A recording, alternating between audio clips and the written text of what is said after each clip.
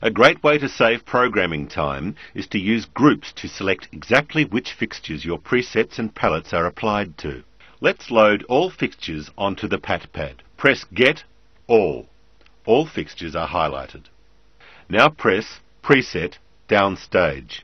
All fixtures move because this preset was stored with all fixtures focused downstage. Press Preset Center Stage. Again, all fixtures move because this preset was stored with fixtures focused to center stage. Press Group Right Track Spots. Now only the right track spots are highlighted. Press Preset Downstage. This time, the same downstage preset only affected the right track spots. Press Group Left Track Spots. Now only the left track spots are highlighted. Press Preset Downstage. This time, the downstage preset only affected the left track spots. The preset only affects the fixtures highlighted by the group. Highlight all fixtures on the PaTPad by pressing Group Pad. Press Preset Fan. All fixtures move because this preset was stored with all fixtures focused in a fan. Send all fixtures to their home values. Press Home All. Press Group All Track Spots. Press Preset Fan. This time only the track spots move. Let's create some more looks by combining palettes and presets. Then record the looks as scenes. Press Group All Mac 500s, Palette Red, Preset Fan.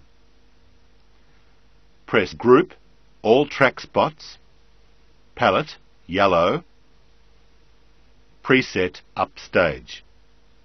To record this look as a scene, press Record Scene, Scene Number. Let's make another look using the same presets and palettes.